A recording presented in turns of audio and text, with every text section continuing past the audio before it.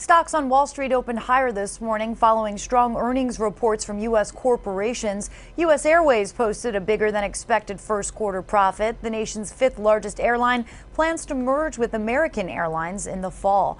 DuPont says its net income more than doubled thanks to strong results from its agricultural unit.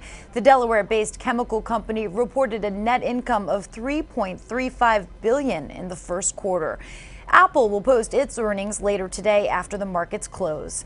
Experts predict gas prices could plunge another 20 cents by June. Gas usually gets more expensive as summer approaches, but a steep fall in the price of oil is keeping costs low. The nationwide average right now is $3.52 for a gallon of regular. And your next online purchase could cost you a little more. A bill is making its way through the Senate that could make tax-free shopping on the internet a thing of the past. The proposed internet sales tax would allow 45 states and D.C. to demand that online retailers tax you. The bill is being backed by the National Retail Federation.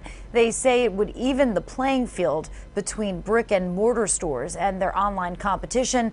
But lots of internet retailers are not on board. eBay's CEO emailed millions of its users, urging them to contact Congress to fight it. That's your Money Watch. For more, stay with CBSMoneyWatch.com. In New York, I'm Ferrari.